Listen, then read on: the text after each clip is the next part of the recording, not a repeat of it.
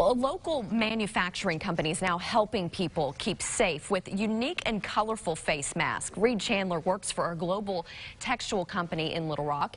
He recently started his own business. It's called MaskMyFace.com. And since the start of the pandemic, the entrepreneur and his colleagues have been running a two-man operation. They've been helping to distribute these coverings out to local businesses and groups. Chandler says he started the business because he saw the great need to help keep people protected. Back in March, if you can remember, you couldn't find masks anywhere. There was pictures on the news of people wearing rags around their face, first responders.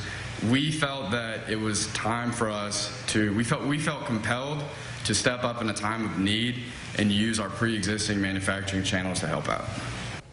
Locally, they have given out more than 10,000 of these face coverings to help out people in need. The company already has shipped to every state across the U.S., including Canada and Puerto Rico.